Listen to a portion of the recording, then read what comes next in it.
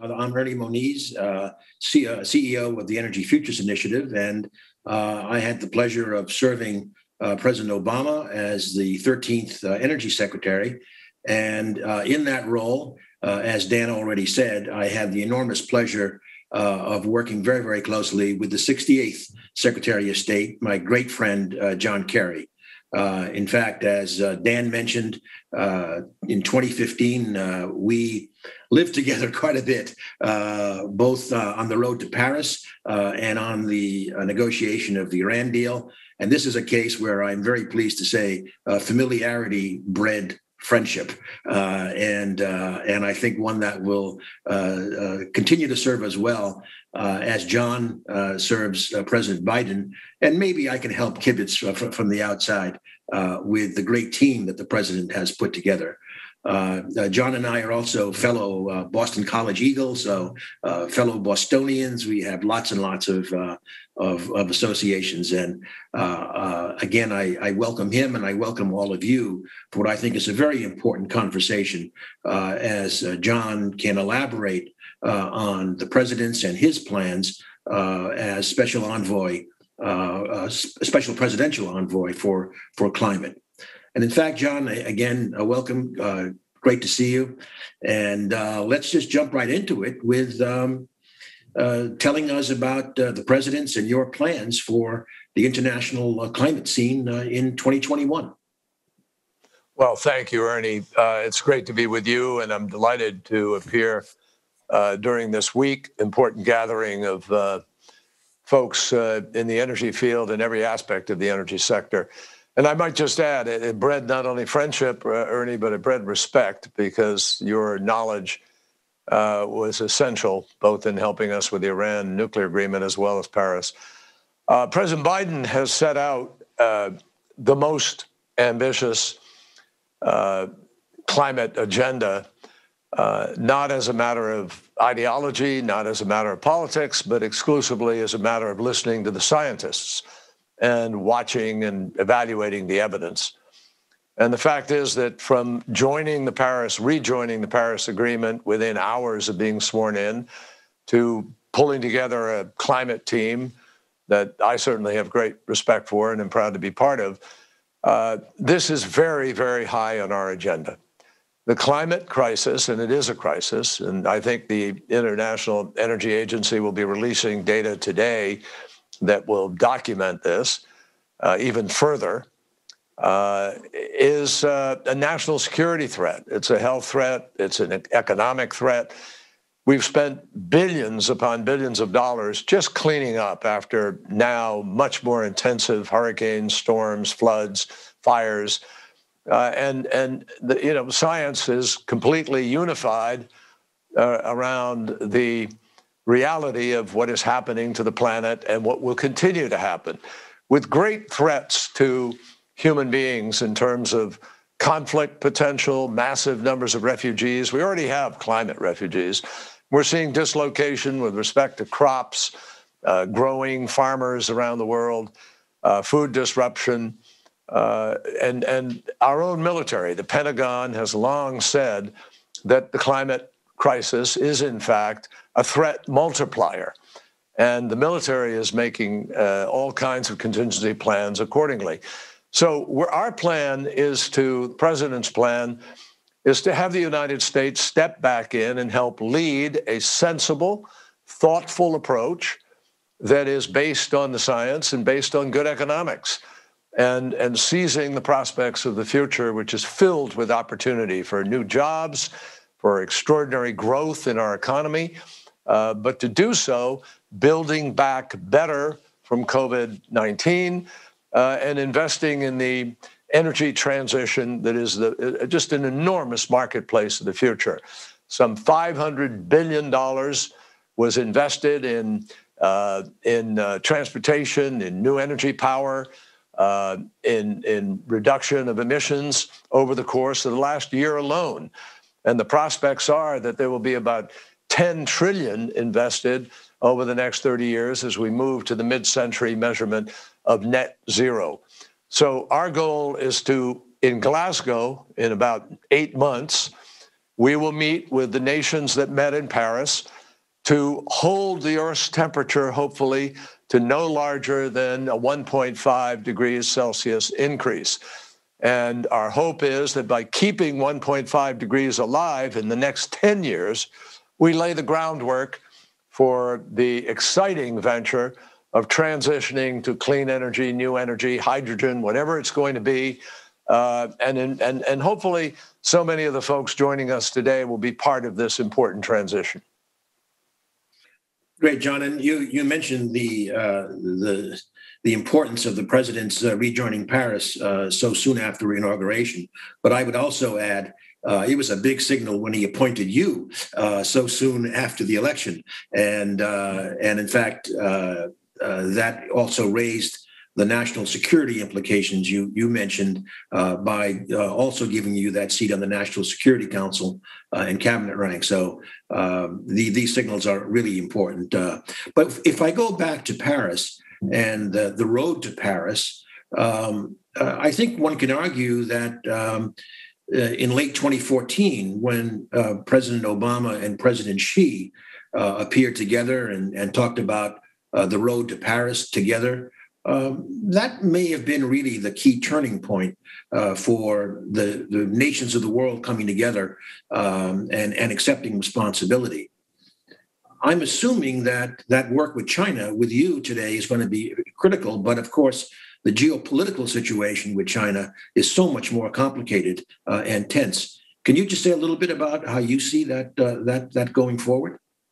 Well, Ernie, it's a great question, and it's obviously a compelling moment with respect to the relationship with China.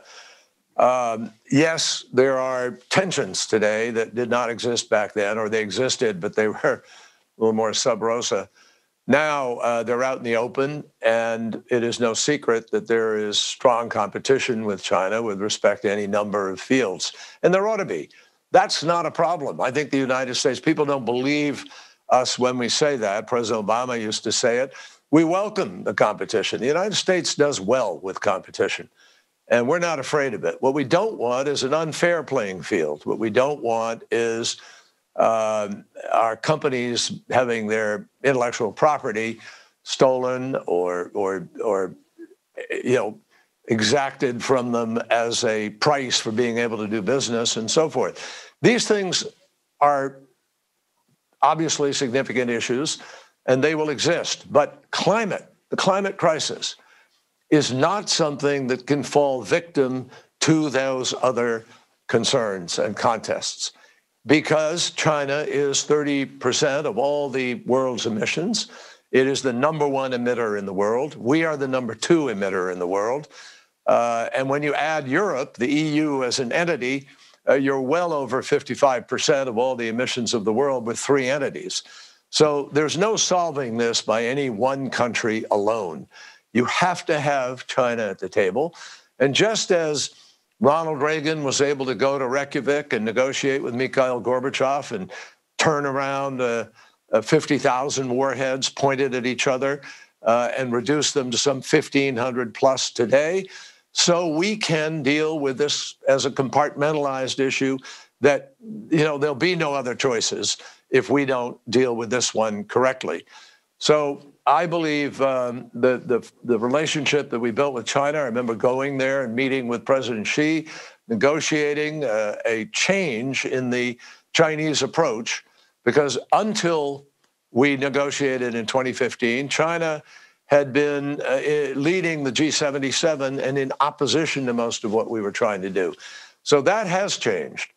And we will engage with China. We will be pursuing a track on climate that does not get confused by the other items.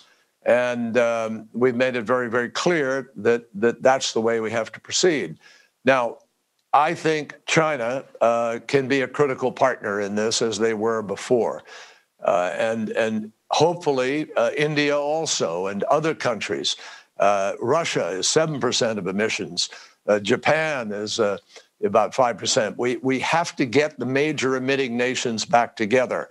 And to that end, President Biden has instructed me and our team to pull together a summit in April 22nd, of all of the major emitting nations of the world. We're already talking to them about this. They will be there virtually, and we will specifically be asking all of those major emitter nations to raise their ambition as we go to Glasgow. We are way behind, Ernie, and you know this. Even if we did everything that every country set out to do in the Paris Agreement, and we're not, but even if we did, the Earth's temperature is predicted to rise to something like 3.7 degrees Celsius. That's obviously catastrophic. That is why the raising ambition as we go to Glasgow is so critical. And we are working now on designing our national defined contribution, NDC. We are going to hopefully announce our NDC at this summit in April. It will have to be aggressive because we're behind. And I think it will become more apparent to countries and corporations around the world how far behind we are in the course of these next weeks. So this issue of raising ambition and getting more done, of holding alive the 1.5 degree limit, and of setting the pathway clearly defined with real roadmaps for how we get to net zero by 2050, that's the key. And that's exactly what we're going to be focused on with China and with a lot of other countries. Now, John, you can make some real news by telling us what you think the NDC will be. Aggressive. It's got to be achievable. It also has to be real, Ernie. Right. And we know that. It's got to be real, achievable. Look, exciting things are happening. I mean, I think people need to be more upbeat about the possibilities here. We are staring at the opportunity to have the greatest economic transformation, certainly, I mean, since the Industrial Revolution, certainly since the communications and technology burst of the 1990s. But this is the biggest market the world has ever known. It's a 5 billion user market today. It's going to go up to 9 billion users over the course of the next 30 years as we grow with the population of the planet. There are 1 billion people who have no electricity today. They need it. They want it. So this effort to transition to clean vehicles, it's happening. Ford Motor Company put $22 billion into new vehicles, into EVs. You have GM, which is announced by 2035, it's only going to produce electric cars. You got Tesla, the highest valued, capitalized corporation in the world, in automotive industry, producing only electric vehicles. So that's going to happen. The effort to transition into clean power production is absolutely going to happen. Already it is cheaper to produce with both wind and solar as opposed to many fossil fuels, most, certainly coal. And the result is that transition is already being made by the marketplace, not government ordered, not regulated, but the marketplace is making the decision for people. And I think if you look at what is going to happen in terms of investment, the Bureau of Labor Statistics says that the only 3 places where they predict more than 50% job growth in the next year is not, and there are 3.6 million jobs now in that area, which is in retail. And then you have about double that number of jobs being predicted for and being held by hotels, and triple that amount of jobs of currently working folks in oil and gas. So there's just a clear direction that the marketplace is moving already. And we think in the administration that if we build back smart, build back better, put the right incentives in place and work with the industry, and we invite the industry. I mean, there are huge opportunities here. You know this better than anybody, Ernie, that oil and gas has incredible infrastructure, incredible capacity to move energy from one place to another. What if that happened for hydrogen? There's a future in I think, this new partnership as we design the energy modalities of the future. And I think it's a very, very exciting transition that we're looking at. John, that's great. But let me just pull the thread a little bit more on the Chinese compartmenting of the climate and other issues, in the sense that we are seeing, frankly, increasing tension on supply chain questions.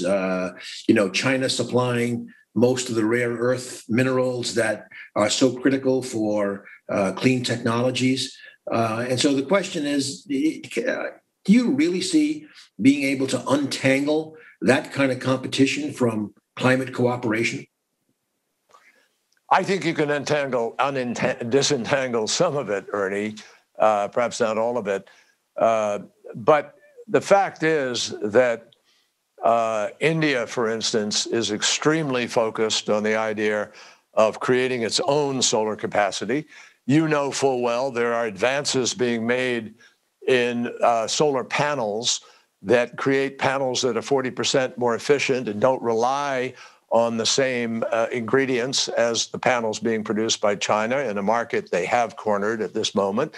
So there are future possibilities here of new supply chains, of new powerhouse production entities.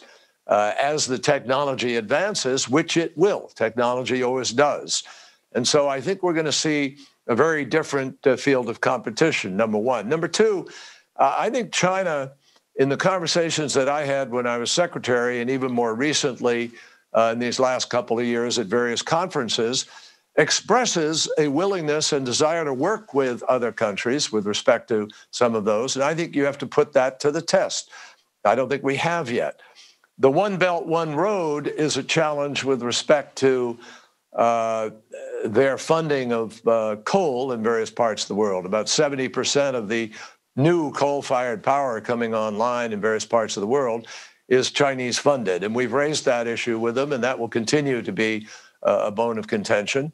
But I do think, for instance, on hydrogen, that's jump ball right now.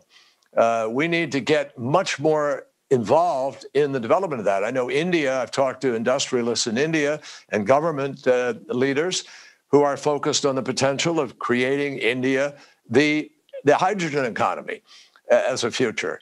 And so I think, if we can make that happen in a way that is not as energy intensive as it is today, not as fossil fuel intensive as it is today, or as CO2 intensive, I should say. Because if you have, as unabated carbon intensive, that's the key here. And I think that the fossil fuel industry clearly could do a lot more to transition into being a full-fledged energy company that is embracing some of these new technologies. It's not that I don't object per se to fossil fuel. I object to the byproduct of fossil fuel, which is the carbon. That's the problem. And the methane, that's another major problem emerging. So we have to be able to abate. It's the debate between unabated and abated production. In addition, I think we have to pursue every other form of energy as a hedge against whatever technology can or can't produce. Obviously, if we have a breakthrough on storage, that is going to be a game changer, and people are chasing that grail. In addition, if we can find a breakthrough on the next generation of nuclear, some people may be shocked to hear me say that, but I think fourth generation, modular, some variation thereon. Bill Gates is pursuing that now assiduously. I think we need to see how that comes out in the event that something else doesn't produce. And as Bill Gates has said, one of three miracles, either the miracle of storage, the miracle of fusion, or the miracle of fission. Some people object to that, but I believe we need an all-of-the-above approach because it's urgent that we reduce the emissions at a much faster rate than we are today. John, I can only say that your allusion to carbon capture, the abatement issue, carbon dioxide removal, hydrogen, advanced nuclear, I can only say that for whatever it's worth, I am completely aligned with you. We need to provide as many options to everyone to go to low carbon as we can. But, you've also raised now a couple of times India. Of course, India and China also have some tensions, shall we say. So, and India continues, of course, to grow enormously, even since Paris. So any comments on that kind of triangular relationship, Yes. U.S., China, and India? Well, as you know, Ernie, you worked very hard with us in the development of mission innovation. And mission innovation needs to come back in full force. There are folks working on that. We're going to try and see if we can't push the innovation curve with India. India has a plan to produce about 450 gigawatts of renewable power by 2030. It's a very ambitious goal. It's a great goal. But they need about $600 billion in order to be able to help make that kind of a transition. Their finance is perhaps one of the biggest challenges with respect to India. But they are determined to lead and to be an important player here. And we think that's very, very significant. We want to work with them. I've put together a small consortia of a number of countries that are prepared to help India with some of the finance and transition. I've been working with major investment houses and asset managers in our country to try to determine how much private sector capital can be directed in the right place here so that we can make this transition faster. Many companies, as you know, are dealing with ESG as well as SDG commitments. And in addition, now finding that it's very attractive to focus on a directly climate-related type of investment. I know Hank Paulson is working on the development of a new SPAC that will be focused on some of this. There's been enormous growth in investment, in longer-term speculation investment. And I think it's clear why. Predictions are that by 2050, you're going to have about $6 trillion a year of economic transfer taking place in the clean energy technology sector. And it's just, it's the market of the future. You're already seeing massive allocation. Last year, that $500 billion that was allocated to wind, solar, power, transportation, clean transportation, electric vehicles, is enormous. And there's no sign that that is going to suddenly be reduced. Most people are predicting it'll be significantly more this year. So the marketplace is making a critical decision here. I think this is going to race ahead, personally. That's just a personal feeling about it. I've watched it over the years. This is an unprecedented level of interest and an unprecedented level of capacity that's been developed. Mm-hmm. Yeah, and you mentioned mission innovation. I think the major step forward taken on the first day of COP21. Do you see? Well, okay, I feel that even in these last 4 years, we have seen in Congress quite a bit of bipartisanship on the innovation agenda. How do you see that going forward? Do you think the United States going back into Paris is going to really elevate mission innovation and maybe establish some new directions? How do you see that playing out?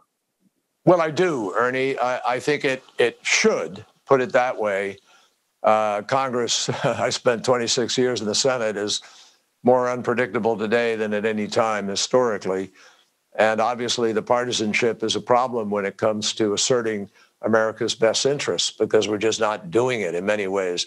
We need a major infrastructure investment in the United States of America. Texas is a prime example of what we need to build out, which is a capacity to transmit energy all around our country. We have an East Coast grid, we have a West Coast grid, we have this singular Texas grid, and then we have a line that goes across the north of our country from Chicago into the Dakotas, et cetera. We have a gaping hole in the middle of our country, and you can't send energy from one place to another. You bear the scars, Ernie, of trying to get transmission that would bring electrons from the western part of our country to the east. And you ran into the politics that resisted that. We can't afford that anymore. We need to have a smart grid. We need, in this age of artificial intelligence and quantum computing, to be able to use that facility to be able to send energy and to predict ahead of time what's going to happen and to create literally a smart grid. So that will save us huge amounts of money. It'll actually reduce emissions and produce a capacity to have the base load challenges met without necessarily having yet developed all the storage. So you could get to maybe 80 or 90% of a virtuous cycle with renewables and a better mix. We're working with Canada now to see what we can do to perhaps augment the amount of energy coming from Canada that is clean and help us produce. But we're going to have to get rid of some of our chauvinism and our parochial components that resist common sense and the need to move very, very hastily to get this done. You certainly remind me of the scars that you referred to in terms of also facing, in some sense, the conflict between federal and state prerogatives.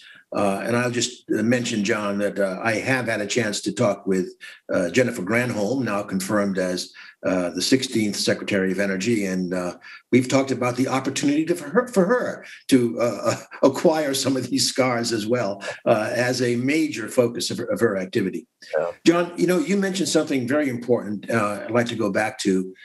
You mentioned how the oil and gas companies in particular can become part of your, let's call it your allies in this climate adventure. I think today the large utilities in the United States have certainly been in the lead in decarbonization. Can you be a little bit more specific in terms of what you see the oil and gas companies doing to become energy companies? And in fact, just this morning, in looking at the newspaper, I saw that the American Petroleum Institute is talking about supporting a carbon charge. So things are. Well, I'm reminded. Yeah, I'm reminded of the Saudi oil minister in the 1970s when I was going to law school and sitting in a traffic jam for hours just to get gas as we were lined up during the crisis.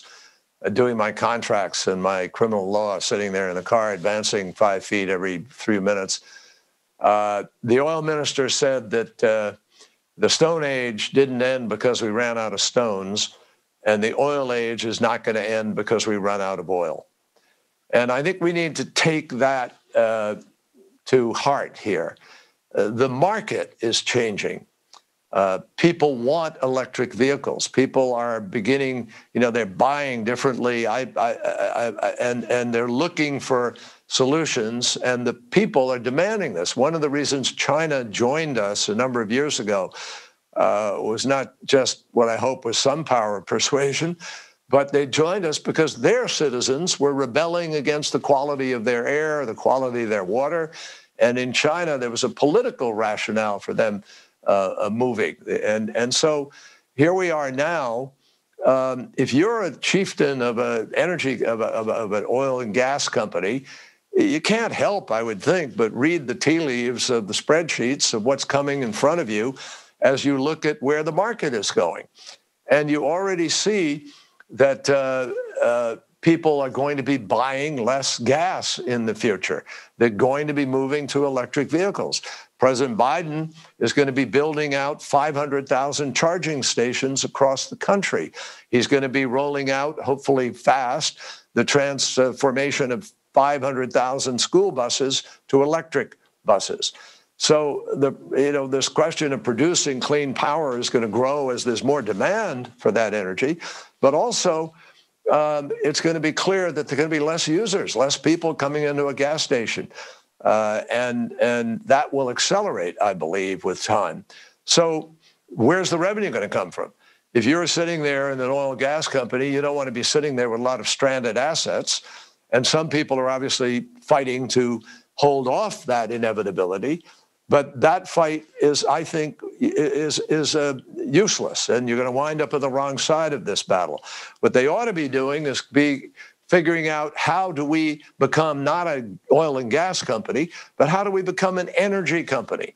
How do we produce and how do we reduce the byproduct of oil and gas, which is carbon, which is the problem, and the methane, which is the problem. So that's the challenge.